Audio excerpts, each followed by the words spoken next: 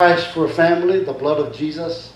I believe that universe is filled with life, but I believe there's only one planet Earth. I believe there's only one place where Jesus became human while continuing to be God, and only one place where Jesus was the sacrificial lamb and shed his blood to purchase those who would believe in Christ in this earth. So God loves us and he wants to use us.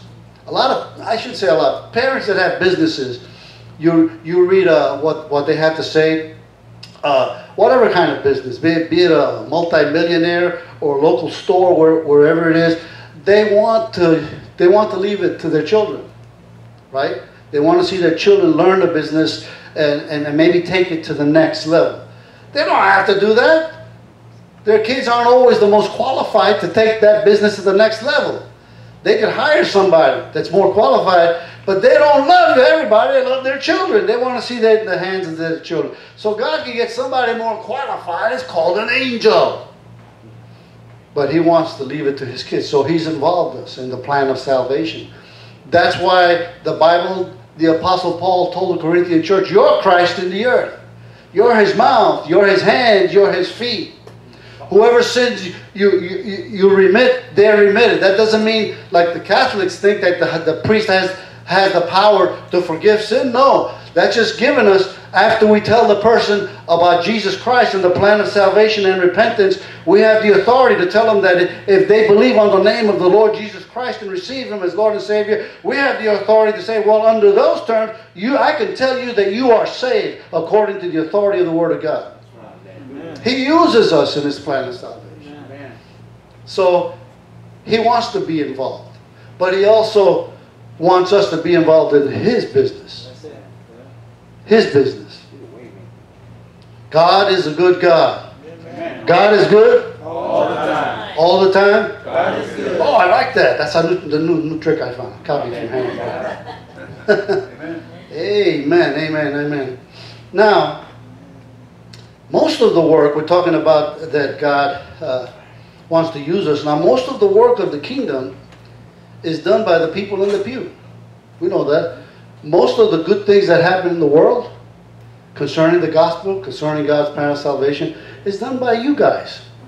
How many of you versus one preacher, let's say? Let's just say how many to one.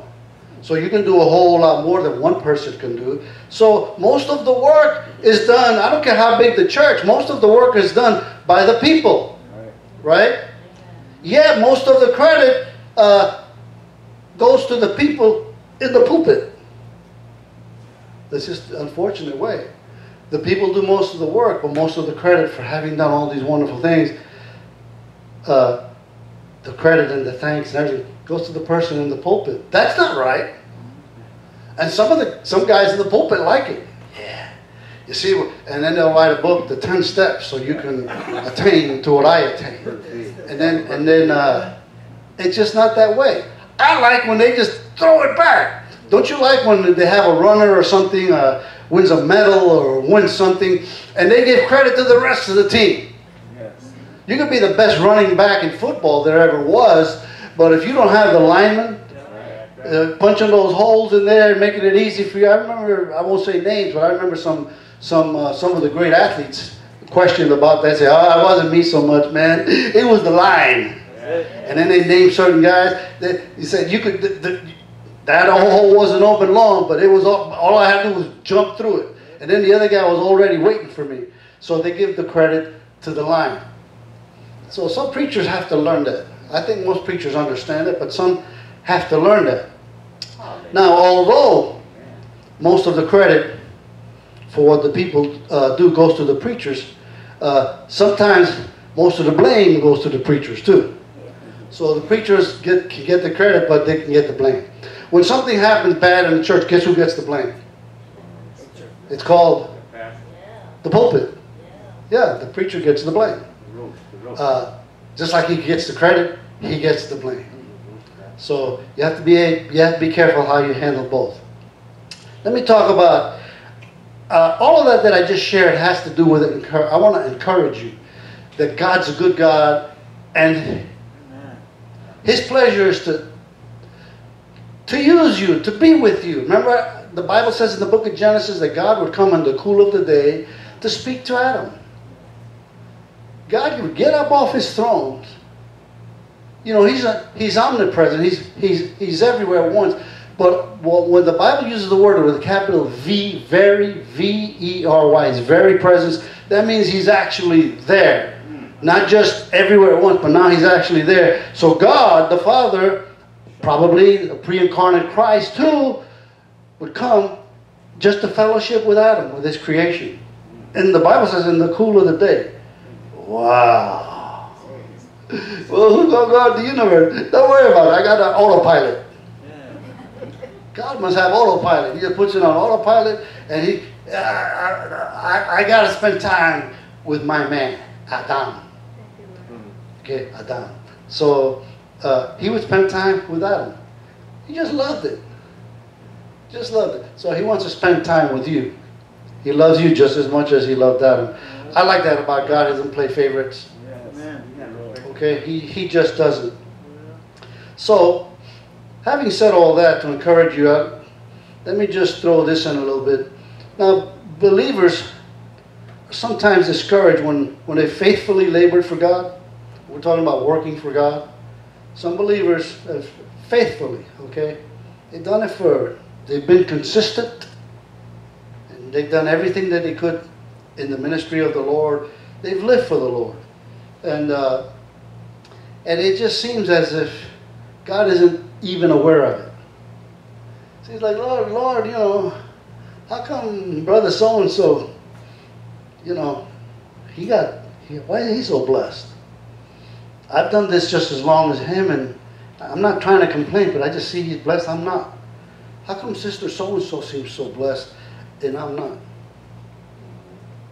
And God has his reasons, and he doesn't have to tell you or me about it. Amen. There are many, many reasons. I think a lot of times, from what little I know, either from the Word of God or by talking to people over the years, sometimes people don't even know why. And then when they actually find out, if the Lord showed them an area, they were not aware of it. Some of them were aware of it and just kept pushing it in the back. So, why doesn't the Lord bless me the way he's blessing them? That can be discouraged. Some people, because of that, they're tempted to slow down in their work for God. Maybe you've known people, maybe yourself, where you've been on fire for God and you've labored and you've done so many things you've gone out of your way to do for the Lord. And it seems like God hasn't blessed what I've done. And of course, the enemy, who also has a kingdom, and he's got demons, they case you out. They have an intelligence team, just like the military. And they'll lie to you, start lying to your mind. Well, God's not that concerned for you. And after a while, you get discouraged. And I'm not saying you turn your back on God. I'm not talking about that. But you get discouraged. Some people just don't do. They're not on fire anymore. They lost the fire of God. See, they have fallen into a trap based on reward. Rewards work. But they're expecting, because they heard brother so-and-so on the TV, or they got his tape, or they got something, and if you do this and that, you're going to get these wonderful results. So you have a preconceived in your mind about what results you want and expect, and it doesn't happen, you get discouraged. So the fire is not burning as bright as it was, and you're just not doing as much for God as you were. You're not as interested in doing the stuff you were doing. What happened? Discouragement happened. But God sees it all. God sees it all. He's watching you. Yeah. You know who I think pleases God the most? In my opinion, humble opinion, and I'm probably wrong, but this is what I believe.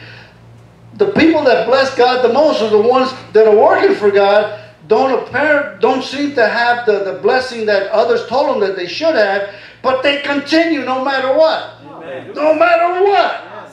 Yes. I'm not doing it for the blessing. I'm not doing it for the 100-fold return. You take the 100-fold return. I don't need a return. I'm just so grateful that I'm saved. I'm so grateful that I'm born again. I'm so grateful that I'm going to miss hell and make heaven. I'm grateful. Thank you, Lord. And people like that, I think they thrill the heart of God. And there are people that will go to heaven without having experienced all these blessings that Brother Big promised. Hallelujah. Some people will experience it, but a whole lot won't. If you live in a third world nation out there where there's hardly any food, there are Christians in North Korea that have died and are dying today because of hunger. Yes. Well, why doesn't God feed them? He can. He could have manna fall down from heaven to feed them. Of course He can. Yes, He can. Does He love them? Yes, He does. Is there a church there, a real born again church? Yes. I don't know why God allows some of what He allows. But I tell you what, for those that will stay with the Lord, great is their reward one day. One day. Great is their reward. So, my heart is saddened when I see believers not just slow down in their work for the Lord, but some have just given up working for the Lord. I didn't say they've given up on God. I'm not talking about their salvation. But some have just given up working for the Lord. I've had people tell me, I'm burnt out. You're burnt out. Don't say that to God. Don't tell God that you're burnt out. What is it? 1 Corinthians, what is that, 10? Let no man say when he's tempted. No, that's James chapter 1. There's no temptation taking you such as is not common to man, but God with the temptation will provide a way of escape that you'll be able to bear it. 1 Corinthians 10 something. God will always provide a way that you can bear up under a test or a trial. A way. Not a way out of the test. That's misunderstanding what that's saying. That's not a way out. But He'll provide the ability, the strengthening, so you could bear up under the test. That's what that's saying. So for those that have given up, they have to come back to the foot of the cross. Have another little talk with Jesus, like the old song says. Now let us have a little talk with Jesus. Spend more time. Seek the Lord and you'll find Him. If you seek Him, you'll find Him. If you don't seek Him, He's never left. But that fellowship that you had with Him is kind of damaged. And you'll never be happy.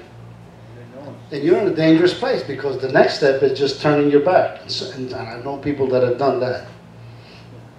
But that's not the majority. The majority are just discouraged. So I want to encourage you. By the way, that was my opening remarks. That was my introduction. I was just planning to talk for 30 minutes today. How many believe that? More. Okay, Hebrews 6:7, please. I want to share a principle, and this is fast. It's a principle from God's Word, and I hope and pray that this will bless and encourage you from God's Word. So we're going to talk right out of God's Word. Hebrews chapter 6. I think we're going to put it up on the screen. I don't know if I gave them the verse. I probably didn't give them the verse. Hebrews 6:7. All right, Susan could type fast. Are you ready?